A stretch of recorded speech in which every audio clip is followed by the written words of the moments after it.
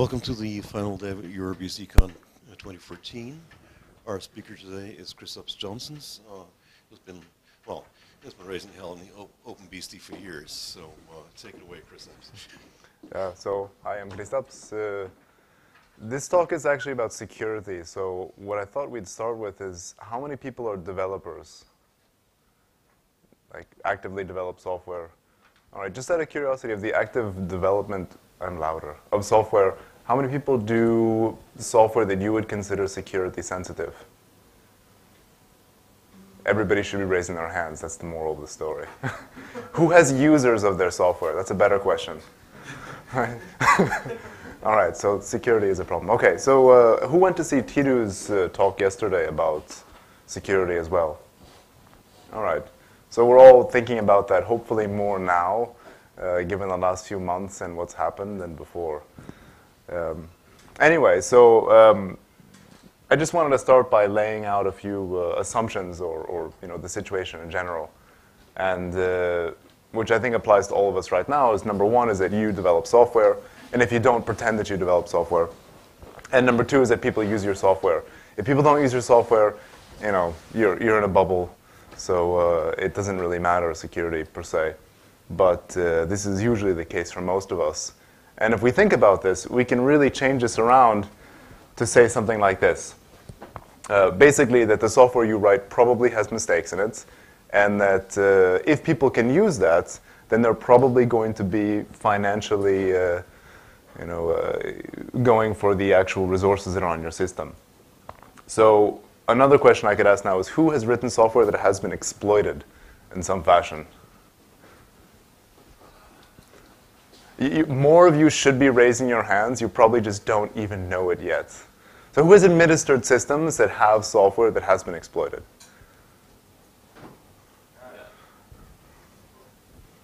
Okay. So already, there are some mistakes.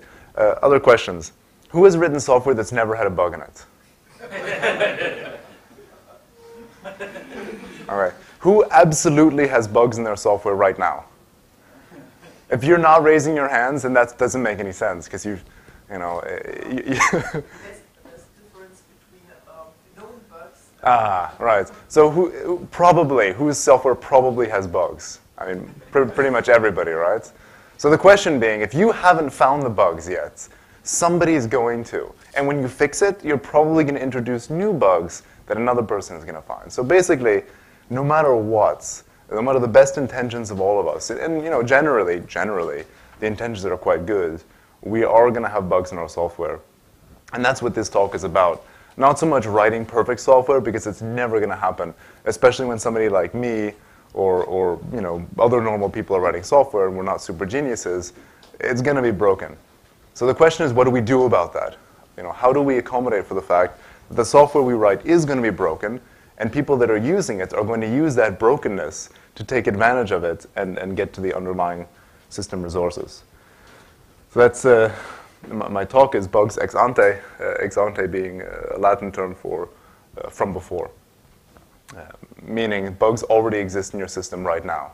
So how many people are running software that they wrote on the network, on the internet?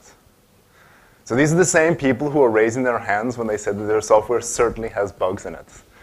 It's a little scary. Of course, that's exactly what we should all expect. And the kind of theme of this talk is how to protect the system resources, meaning the machine that your software is running on, from the weakest link of the whole system, which is you.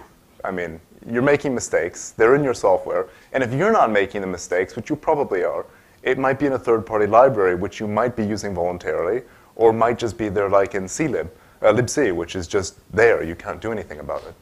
So there are mistakes, and what do we do about it? So this is, to an attacker, which is this lovely dog right here, this is what the system looks like. There's this nice little kitty right here. It looks like true love, but it's more of an appetite thing. Your software is this thin sheet of glass right there. That's all it is. It's just, the dog is there, it's looking in on you, and you are the glass in this particular image right there. Yes, it's a little scary. So what can we do about this? This is not really the aim of this talk, but I thought I'd bring it up anyway.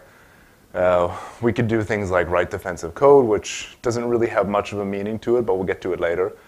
We could use auditors. Auditors are great. QA, flush out our bugs, right? Use up-to-date audited libraries. And you can see this is getting a little ridiculous. A language with formal underpinnings. Who's ever done that? Who has ever written a program that actually has a formal underpinning that you can do proofs? That's 2 people now in the entire room. It's a nightmare. It takes so long. It's ridiculous.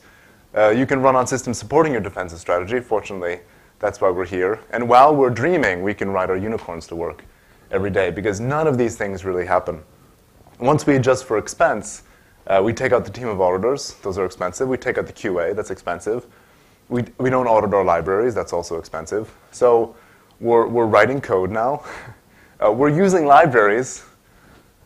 We might be using a language with formal underpinnings, and we're running on systems that are good for defense. And now when we take time out of it, because of course time is pretty much the most important thing, we lose everything else. So really all we're doing is writing code as quickly as we possibly can, making as many mistakes as we possibly can, using libraries which have been written by the same kind of people.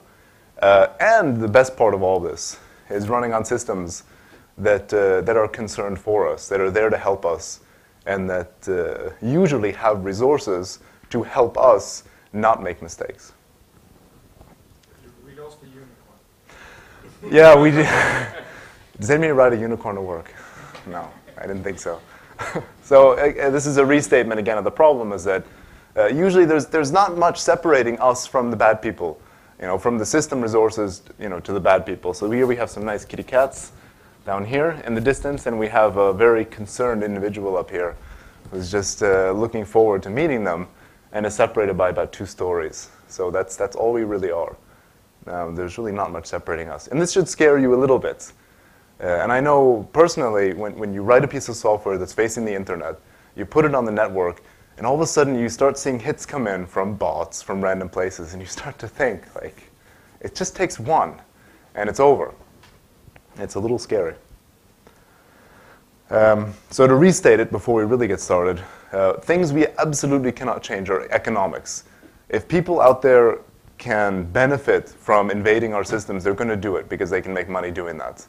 That's absolutely going to be the case no matter where you are. There's always a place where there are people who are less advantaged than us in terms of finances and who don't have as much to lose. So they're going to do it no matter what, no matter where you are. The internet is a global thing. It's going to come from wherever it comes. The second invariant, which was demonstrated earlier, is that your software is buggy. You just don't know it, but it's buggy somewhere out there. The thing that we can change, though, is the actual resources that our software can see on the system, because that's what people are after, right? They're not after our software. They don't care about our software. Our software is enabling them to get to the actual system itself.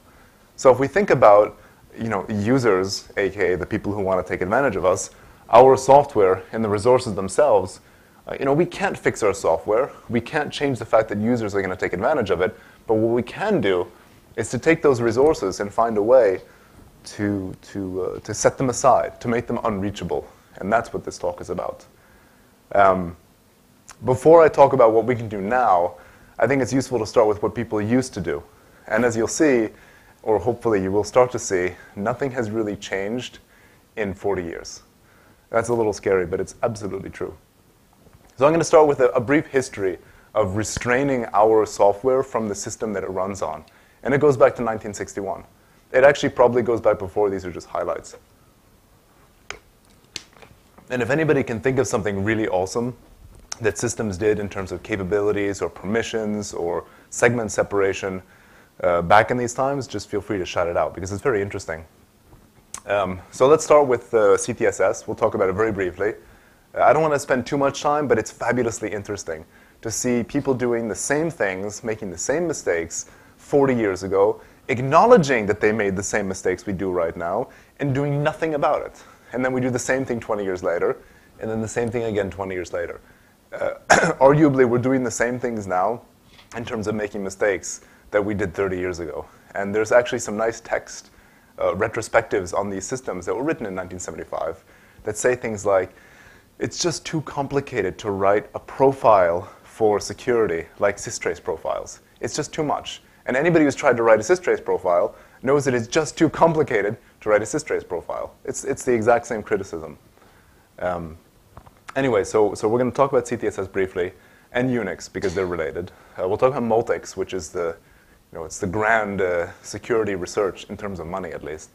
We're not going to talk about RC4000, but that was one of the original microkernels, which Multics, again, used in terms of its security kernel.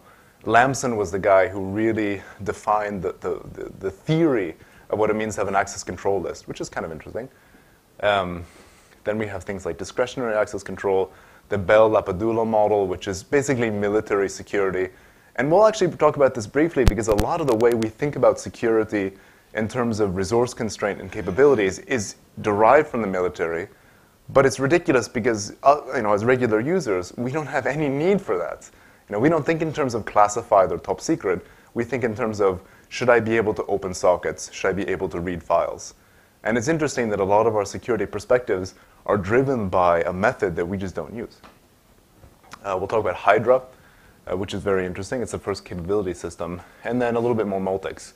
We're going to leave out everything else, including some biggies like System 38, the earlier IBM things as well. And of course, nothing after the 70s, because then there's this enormous amount of research, and we're going to ignore it for now. I've never worked on one of these, but I actually have seen one. I think at the University of Latvia, they have an old 7094 or something equivalent in its hall of attic, wherever these things go to sleep. So here we have a description from the CTSS Programmer's Guide, which is available to download, by the way, where it talks about the whole group, user, and other permission bits on a file system. This was 1965, but the system is from 1961. So 1961 is when people were using file permission bits. And interestingly, it didn't even start out having an all users bit. It was just group, which they called problem number, and programmer number, which was the user. So this goes back to 1961. People have been doing permissions for a long time. Who has screwed up permissions on their file system at some point? Yeah, that is a 50-something-year-old problem that people have been doing. And yet still, people, you fat finger it. It's incredible. I felt badly, actually, because I've done this many, many, many, many times. And but at the same time, a bit of solidarity. Like, people have been doing this for 50 years. I couldn't actually find a picture of the GE 645. There were some GE 635s, but I thought Multics is really useful to talk about because a lot of the things that we think are so fancy and cool in terms of security these days were actually Multics projects. Who actually has worked on Multics? Please, anybody? All right. The system was a phenomenal waste of money, but at the same time, a lot of things that we use today were invented on it. It's very, very interesting. If anybody gets a chance, go to Tom Van Veck's website, multicians.org. It's the most interesting website out there. It's a fabulous journey through the history of computing mistakes. Tom Van Veck, very interesting. So they took this one step farther, and the whole concept of seeing everything as a file really came out of that, but they called them segments, of course, where actually memory was mapped into segments as well as files, as well as sockets, pretty much everything. And then they just enacted the same file permission bits on top of that, and boom, you have access control lists. So that's basically what this says. This is from the Protection and the Control of Information Sharing on Multics, done in 1974. As we all might know, Multics was certified as under B2 certification, the Orange Book. And this took many years for them to actually do. And the train of getting from the original Multics from the early 70s to the 1980 version of Multics that was actually certified for military security is incredible, the things they had to do to get that. And they still managed to break it all the time, is the hilarious thing. So this was supposed to be a military-grade operating system that was fully secure, and yet, we'll see, in a few slides we'll see, and yet it was broken all of the time. Not because the actual security of the system was bad, but because people just didn't want to use the resources that were available to them. They just ignored it. But we'll get to that in a few minutes. Hydra is not very well known. They ran it on a PDP-11, and Hydra was an experiment in what's called capabilities-based operating systems. We're not going to talk about the formal language like discretionary access controls or mandatory, because they're really confusing, I think, and they're not really relevant to us. We just want to have security. We don't care about the technical terms behind it really per se. But Hydra was really neat because you essentially would take all the resources that were available to software and you would put them into a sandbox, essentially. So this was where sandboxes really came out of, was in the early 70s. And of course, it was done for the exact same reason we do it today, to prevent people from shooting themselves in the foot. So it was prevent your software, which has bugs in it, from screwing the rest of the system. Or as they say it, we therefore cannot allow a single user application to commandeer the system and to the detriment of others. So this problem still exists today. This was 1975. We still have this problem today. So this is a nice picture involving two gentlemen, Paul Carger and Roger Schell. It was taken in 1984, but it's relevant to the early 70s. These were the guys who went on a mission to break into the Multic system before its certification, and they did.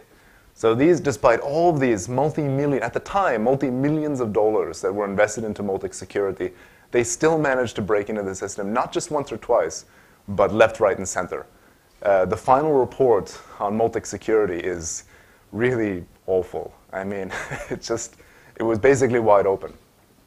And this was, again, right before the military certification, so it was in order to get that. They were kind of trying to root the system left, right, and center. So the question to ask is what went wrong? How is it that so much money was involved in these systems? So much money, I mean millions of dollars in the 70s. How is it that so many people wrote so many papers, conference talks, money, et cetera, money, and yet still the systems were just falling apart? I mean, how is that even possible? You know, here we are as BSD systems, we don't have these multi-millions that are flowing into our coffers, and they had that, and they still had problems. They still had security errors. So don't feel badly. You know, if your software doesn't quite work, if you find yourself exploited from time to time, just sit down and think, well, there were, how much was it? It was like $4 or $5 million were invested into Multics, and they still broke that too. So it's not, you know, it's nothing really to be that worried about. But what people came away from in the 70s in watching all these break-ins was to say that, and this is Jerry Salzer again saying, one, too complicated. The security the systems that already existed were too complicated and they couldn't really be audited. This sounds familiar, right? Who's ever inherited a big piece of software, looked at it and just went, mm-mm. Yeah, it's just too complicated. You just can't do it. Ingo, don't say yes, because I know you're talking about mandoc.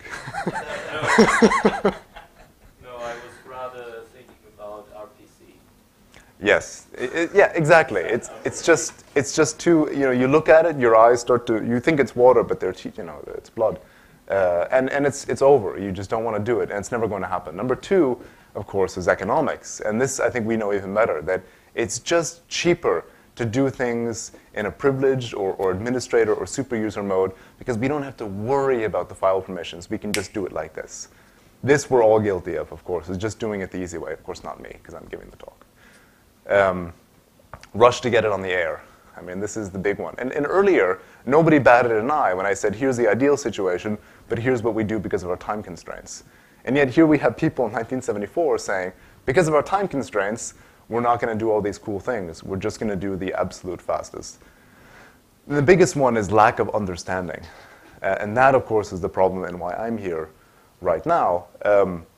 Who knows of all of the BSD security software resources that are available to us? Who can actually label them all, from jails, systrace, WX, ASLR? They're all over the place. And some of these, like what Tito was talking about, we don't need to know about because they run in the systems themselves. We don't need to know about randomized stack gaps or these kind of inside of libc or memory. We don't need to know about that. But the things we need to do that we as developers need to write, we don't know about.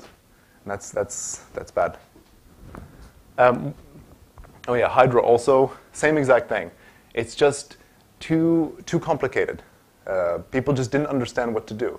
They wanted to take their systems, they wanted to make them secure by using this capability system. They just didn't know how to do it. So this is a major problem, still today. We haven't talked about Unix yet, so now we're starting to get modern. Right? We're going to go from the 60s to 70s and 80s. Unix, so this is Dennis Ritchie again. First, this was a very interesting quote, and I didn't know this before. There's this kind of prevailing notion that we all have that Unix is basically multic stripped down, yet Ritchie seems to disagree and says it's just CTSS, which of course makes sense because CTSS is multic stripped down. So this is actually an interesting comment. As we know, the most interesting security feature on CTSS was file permissions. So we're really not talking about advanced security here. And in fact, he goes on in the same paper to say that there are several security problems. Now, this is pretty much the understatement of the century because in the 30 or 40 years since writing this paper, there have been more than several security problems regarding Unix. I think we still had one 5 days ago. And what was the bash problem? It was 5 days ago, right? So there's several security problems. So now I'm going to really start my talk, again for the third time. And so now we're taking a slightly different tack. We're now considering ourselves as the developers and what we can do. And this is how often we end up feeling about ourselves after our bugs have been exploited, is that we just had no idea what we were doing whatsoever. So as time goes by, what has happened since this glorious age of security research in the 70s? We're pretty much just this list. This is disregarding Linux things, which actually do manage to add several equally inscrutable things to this list. So Linux does have its own things. I'm just talking about BSD, and I'm letting Mac kind of work in there just because it shares a lot with FreeBSD, and or Darwin, or whatever we really want to call that. So here's a question. We're all aware of chmod and setuid, yes? Vaguely, okay? We all know chroot. We all know set our limits. We've all heard of jail. Who's used jail before? Okay, so we're doing okay there. Who's actually used systrace? I'm actually surprised. I thought I would be the only one raising my hand. Okay. Who's used the FreeBSD and Mac POSIX 1E facilities, the ACL and the the Mac and the ACL facilities? Who has actually used those? Who's even managed to read the man pages for those? Who started to read the man pages for those?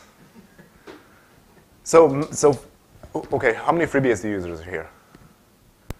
Okay, so none of you have actually used these incredibly powerful tools that are on your own systems.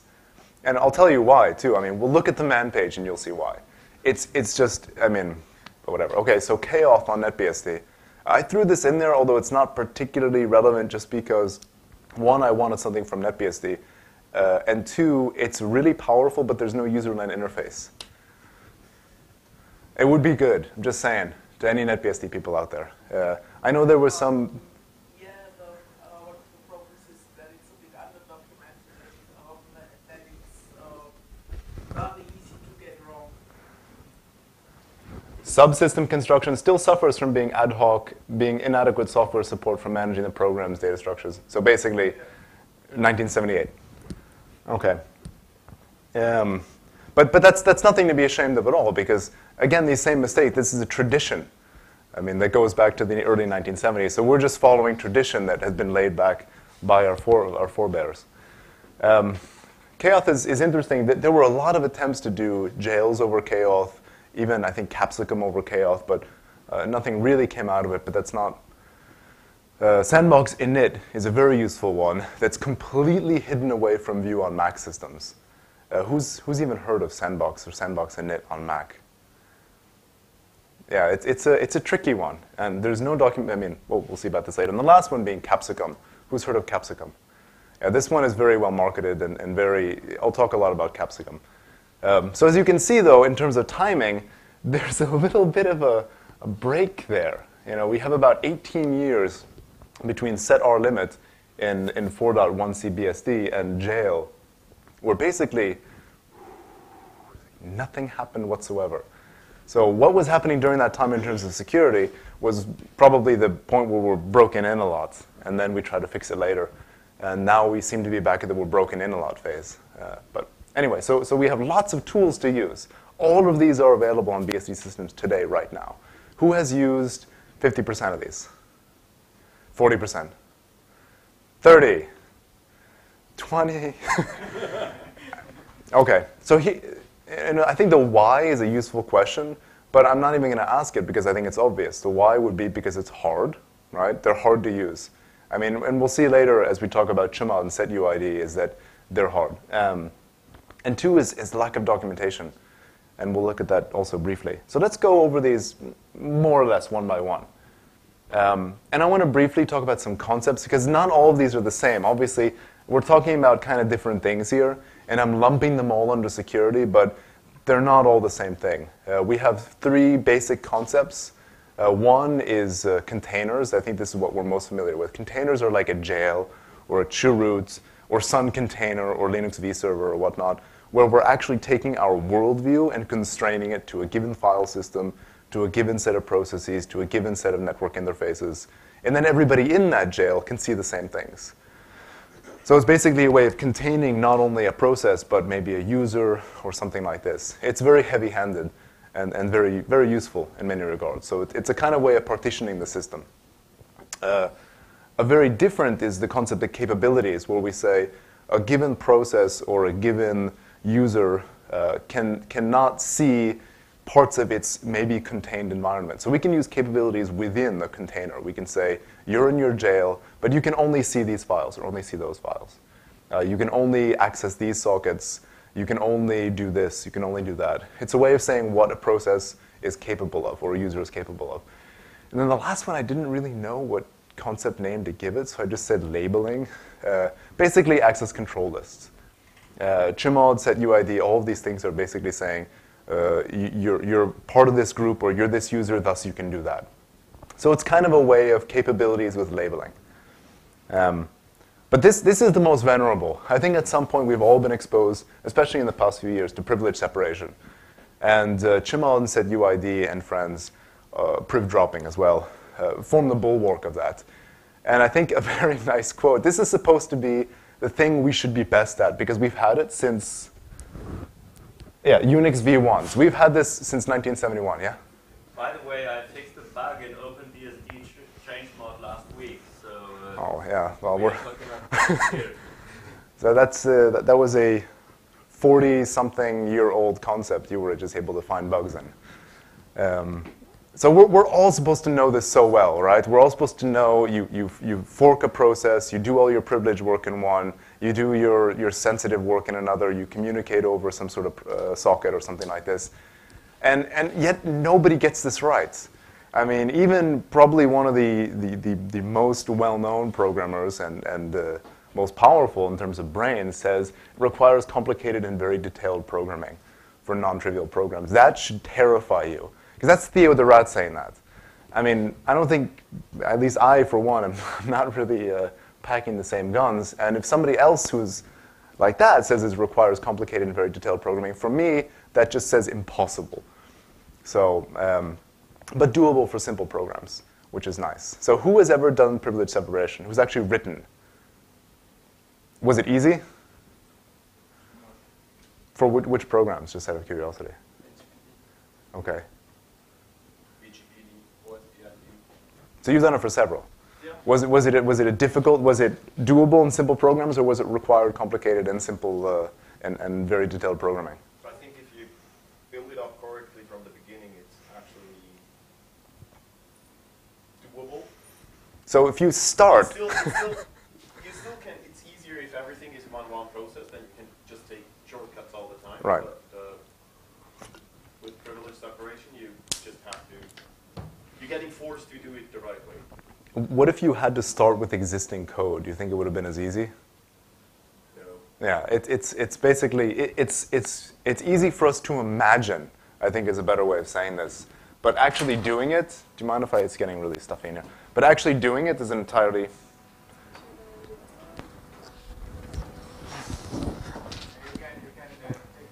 Oh, okay. Right. So essentially, this is what we should be best at. And yet, when you actually look at the history of our doing it, it's pretty complicated. I think, did anybody go to Henningstalk yesterday? if you went to Henning's talk. He actually had one slide that went over the privilege separation process of, do you remember which daemon it was? Was it BGPD? Yeah, it was a whole slide with arrows everywhere and little circles and everything. It was very complicated. I saw it and I cried because it's something that we have had available to us since 1971, and it's just still very difficult to do. And that's just one of these that I'm talking about right now. Chroot is another one. Chroot never was a security mechanism. I don't know when it became one. This is the chroot that you see right there is actually from the initial chroot implementation. There was no security check. It just said, okay, do it. And then it was only in a 1981 commit by Bill Joy that some initial security constraints were added, so it's not trivially easy to break out of it. It was never meant to be a security mechanism. People have to stop thinking about it as a security mechanism. It's a convenience mechanism and nothing more. Set R limit. Who uses set R limit for anything but cores? For anything but ulimit C? Okay, a few people. This one is useful but very tricky, and we can talk about that briefly in a case study at the end of this. So set R limit is useful, but if somebody really gains control of your system, they can just change it back. So it's useful, but very brittle. Jail, I think, was the first big, now we're going to be serious about security, done by Paul Henningkamp. And of course, lots of people here have used jail. Jail is nice, but it's a very, first you have to be root to run it. Second, it can't be recursive. It's a nice container, but the implementation of that container is such that we don't know if there are holes in it. And I talked about this several years ago when I was doing mult. We're not going to go into it right now. For all intents and purposes, it's a great system that more people should use, but it's still not going to help you when you have two processes that are in the same jail that both need to access a similar set of files, and you don't want to have one overwrite the other. Yes? When you say cannot be recursive, you talk about nesting jail. Yeah. Yeah. You cannot do that. Okay, so you can run a jail from within a jail. Oh, okay. But that's new in that case. Is that new? Yeah, I think it came in actually around pre-BSD 8. It came in when they added IPv6. Oh, okay. Well, that's great news in that case. We can scratch that one out. So jail is a useful tool, and I've always kind of liked jail because it's simple. You just run it like this. You don't need to worry about the details. And I think because we've talked so much about how complexity is hard, we should really take a look at that, not in terms of how it's done, but the fact that such a simple interface of just saying, jail me, worked. And because people are so familiar with it, obviously it worked not just in terms of utility, but that we understand it enough to just be like, oh yeah, it's a jail. And this is really useful. Systrace does not have the same benefit. So we've had a few people use Systrace. It was developed by Niels Provos. I could not remember whether it was originally done in NetBSD or OpenBSD. And I couldn't find the original commits. It was one or the other. They were both merged at roughly the same time is all I really remember. And there was a really big brouhaha in 2007 when Robert Watson found vulnerabilities in it. Using Systrace, there are two ways to use it. You can either use a userland program, Systrace1, and a policy file that says this program is allowed to do that and that, or you can do it programmatically in what can only be described as a very intricate dance. It's performance art. And we can see some examples of this if you'd like. There are also some major problems. If you're doing this programmatically, you cannot systrace yourself. You can only systrace a child or another process. And this immediately adds another level of complexity to programs where we're inheriting them. Because now we have to do the whole fork. If we're already privilege separating, then it's not so difficult. But if we're working with existing code, it can be quite hard. So again, the privilege separation complexity applies to Systrace, and that is a major problem. Other than that, Systrace, I think, is the first and really still almost only capabilities-based system that we have available to us today. Unfortunately, it's not so good for security anymore. So this is almost not even useful to talk about. I mean, if we're going to allow fork, then you're gone. So Systrace is useful, but next is POSIX, POSIX 1E. And again, this was a lot of Robert Watson's work, actually. So he really brought a tremendous amount of security information to the BSD community via trusted BSD. He brought ACL. Who uses access control lists? Not file permissions. You actually use them? Okay. Well, on the VFS. So VFS file access control list, or for other things as well? No, it's slightly different. It's file format. Okay. But it's the same concept. All right, so there are some actual users of this, which I think is interesting, because I thought there wouldn't be any. They want to move this into the next version of POSIX. Do you also use? No, I was just going to say, actually, it's the reference about the documentation. Huh. Actually, look on the FreeBSD handbook, there's a section for Mac. Yeah, it's It's basically you need intricate information about how your application performs and you make set restrictions. right. We'll get to this problem. So there are facilities for doing this on, but it's just FreeBSD and Darwin. The ACL 3-man page is both on FreeBSD and Darwin. Set FACL, set file access control list, is something that they want to push into POSIX. I don't think it's there yet, though. There's also mandatory access controls, which nobody can really define succinctly. So it's a bit of a mystery word. But essentially, it's this whole military grades defense measures that I was talking about that were done again in the 70s, using the same people, BIBA, multi-level security, Bell Padula, that were done, of course, in the 1970s as well. So it's what's old is new again. I suggest that people look at these man pages and try to figure out what they do, because I think it's impossible. There are many of them.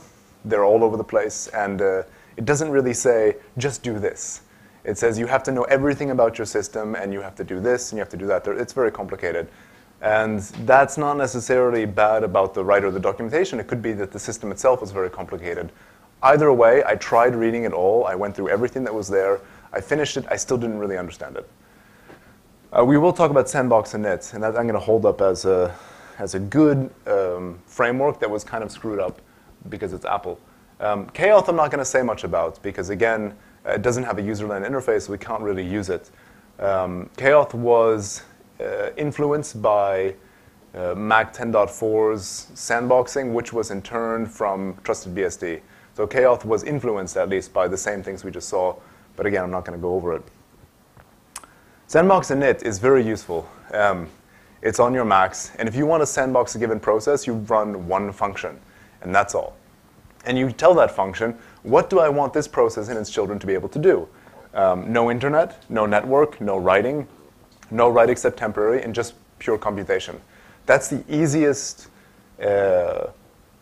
way of doing sandboxes or resource constraints that I was able to find. But it's only, of course, on Mac. And actually finding the fact that that exists was quite difficult. And we'll see, the documentation for Sandbox init is basically that. So you are basically seeing the man page right now. It's awful. A much better read for what Sandbox init does is available in the case study we'll briefly talk about because I'm running out of time, which is OpenSSH, which would reveal to me what this does not do. Now, this is not available anywhere in the documentation. I have no idea how the guys who wrote the sandboxing, which we'll talk about, for OpenSSH figured out what these actually do or do not do. Maybe it was just trial and error. But it's a great interface. And I think we can learn something from it. Because really, if we think about sandboxing our programs, that's all we really care about. You know, all we want to do is set some broad limitations and then maybe fine-tune them later. But unfortunately, it's just completely undocumented, which is a problem. Capsicum is the last and probably the most complicated of all of these. Very recent work. It's also kind of hard to wrap your mind around because Capsicum is very large.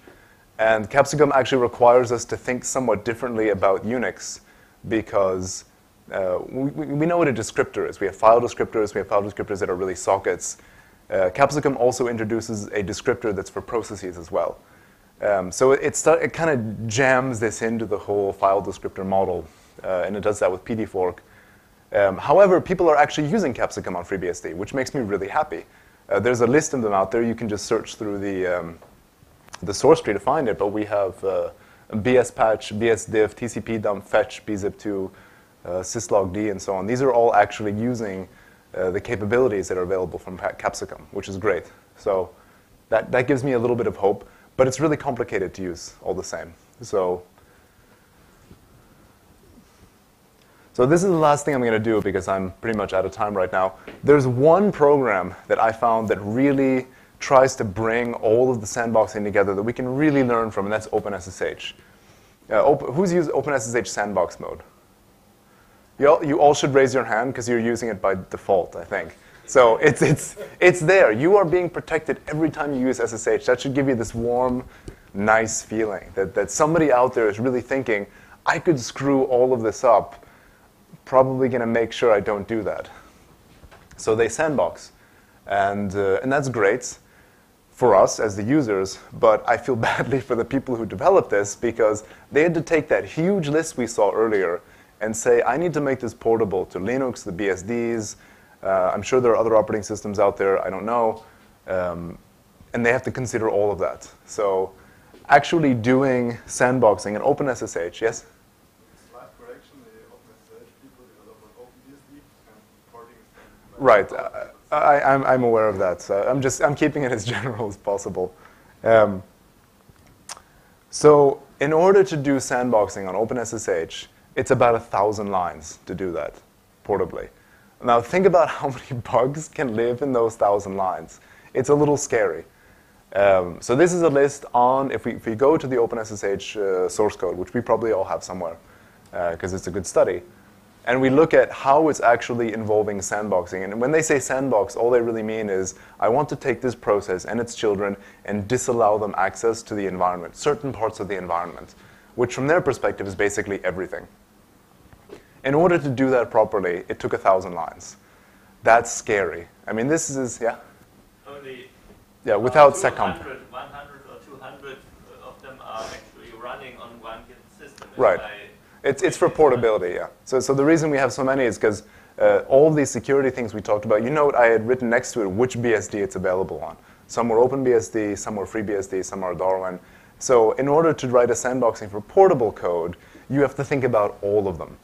And it's a little bit of a nightmare. So seccomp filters for Linux, we can disregard that. So that brings us down only to about 600 or 700 lines of code. So in terms of security, it's just a little ridiculous. And it's no wonder that in 1975, people were saying it's just too complicated to secure our own systems, simply because it really is. It takes 700 lines to do. And these guys are extremely good, too. I recommend reading the source code, by the way. It shows you what the documentation for the sandbox systems does not tell you. The methodology they use is just privilege separation. And they have to do that simply because of systrace. So systrace is the most complicated of all of these. If we look at the list that I had, so the first one, chmod and setuid, are probably the most difficult. Chroot is just one command. Set our limit the same. Jail has a system call interface, but it's a container, so we're not really going to go into it. Systrace, hugely complicated. I mean, anybody who looks at the systrace man page is just, it's very long. Nobody actually understands the POSIX 1e, so anyway, kauth, also we're not going to talk about. Sandbox init, one function, very easy. Capsicum, also slightly more complicated, but not as bad as systrace. So anyway, it just uses privilege separation, and it has to do that because of systrace. You have to look at the source yourself. It's not easy to do this. A small other case study is a program that I had written that was modeled after OpenSSH's sandbox for a CGI framework. Just as I wanted to make it really easy for myself. I wanted to have sandboxing. And still, without even including Linux, it's already almost at 1,000 lines. It will be there very soon. It's just no matter how you do it, it's going to be complicated. And this is a problem. It's a major problem. So anyway, we're now, I think, at the very close of this. So I thought I would leave you with something that doesn't really make sense anymore. It's a quote by Ken Thompson, which says, "You can't trust code that you did not totally create yourself." Who trusts their own code? You want to raise your hands. You all want to, but now you're not going to do it because of... I at least trust my own code to not have intentional... Yes. What's the expression about roads and good intentions? So this quote, I think, guided a lot of people in terms of how they think about security. It's the whole do-it-yourself and not invented here.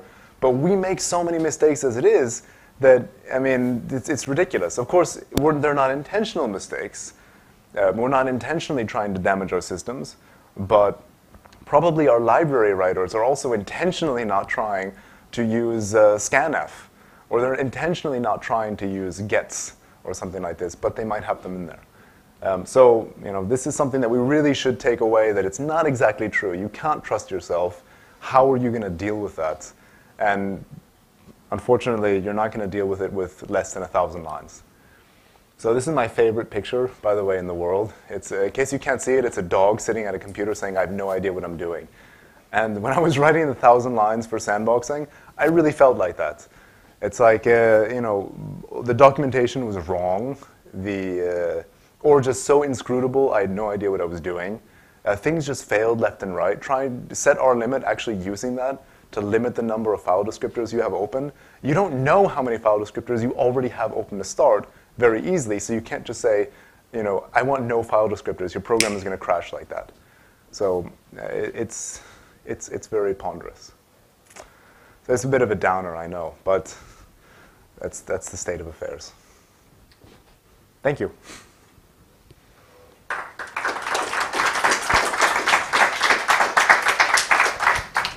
Well, if people will sacrifice some coffee time, we could get that to questions.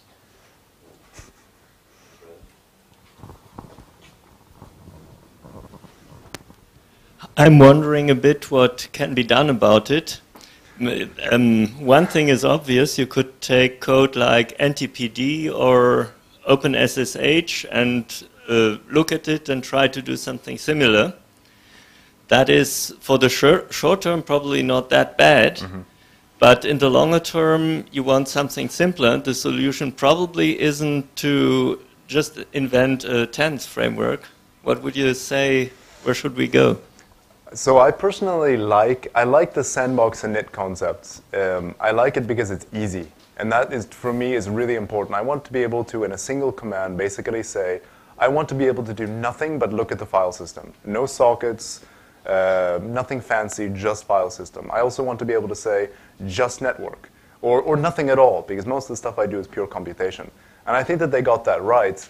Unfortunately, what that really means is a different story. What does it mean not to be able to open files or sockets? There's a lot of wiggle room there, and the documentation is very poor. Also, the moment you start to need more than that, the moment you say, I don't want any files except one, that's where we run into a major problem, because we don't have something that bridges the gap there. And I think Capabilities tries to do this by saying you can just restrict everything by default, and then you can add in little bits at a time that you want. It's really the opposite. You say what you want, and then you disallow everything else. But I think that there needs to be a lot of thought done into how to, I'm not going to say market, I'm going to say document, but I really mean market the tools that are out there already, because they're very poorly explained to the extent that it takes hours just to understand even the most basics. And usually what you end up doing is what I did. I just abandoned looking at the documentation, and I looked at what other people had done. Instead of looking at NTPD, I looked at SSH because I knew that it had a sandbox. About NTPD, on NetBSD it runs without root privilege anymore, because it doesn't need it after all. Right. You just want to set the clock, and what we did is introducing a pseudo device that allow setting the clock through an IOCTL, and the file permission to the pseudo device allows NTPD to do it as an unprivileged user. Right, and I think that that's also the easy case too, because when you think about NTPD, all it's doing is basically one thing. But a lot of the programs that we write are accessing a few files, a database usually, sockets, one or two things, either a database connection or maybe a RPC or something like this. So it's never as easy as we want it to be, but I think that the whole concept of starting with denying everything and then adding it in is useful, but it makes all of us work much harder. So Ingo, to answer your question, really, I don't know. I don't know what the good approach is. All I know is that what we're doing now didn't work before, and it still doesn't work now, because nobody's using it. If only OpenSSH and NTPD and privilege separation for a few others are really using any sort of security whatsoever, that's either we think that we're brilliant, and obviously we don't, or we just don't understand. I mean, it's one or the other. And I know that we're great, we're awesome, but our code has bugs in it. So how are we getting from, we know our code has bugs in it, to we're going to be exploited, what do we do about it? You know, we need some sort of way of connecting these. Unfortunately, I don't have a good solution right now. All I know is that the problem exists, and it's pretty significant. So we have all the tools out there. We have to make them work together. Let's thank our speaker then.